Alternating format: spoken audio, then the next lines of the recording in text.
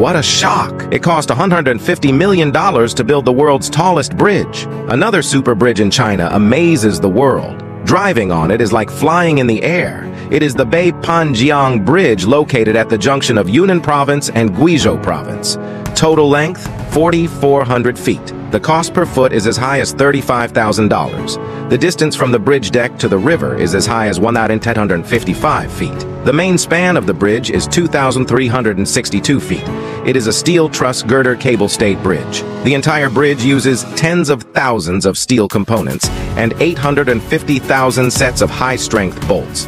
The total weight is nearly 30,000 tons. It is pulled by 224 cable-stayed cables on the bridge towers on both sides.